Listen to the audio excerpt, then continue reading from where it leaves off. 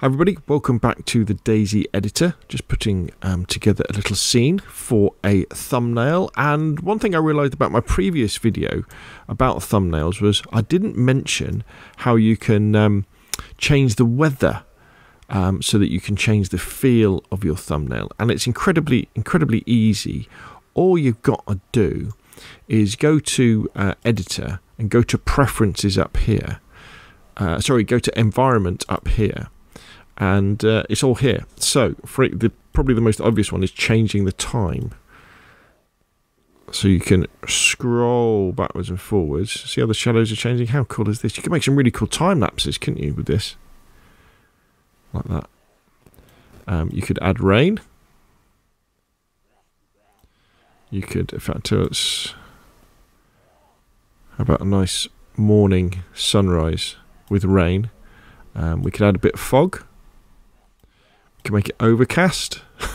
I'm not sure if any of this is making the thumbnail look better, but let's get rid of the fog. Let's get rid of the rain. Let's make it during the day. Let's bring the clouds in though, so it's overcast. There we go. Let's change the time. So there we go. So dead easy to do. Then you can go in and you can. In fact, that looks similar to what I had before, didn't I? Let's Editor, environment. Should we do it?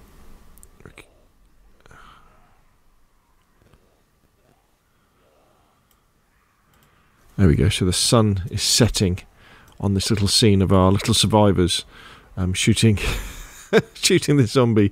Not quite sure what YouTube thumbnail that would be for, but there you go. You see how easy it is to do that, my friends, is how you change the weather and the time in DayZ Editor, so you can set up your amazing screenshots to make your thumbnails for your brilliant videos.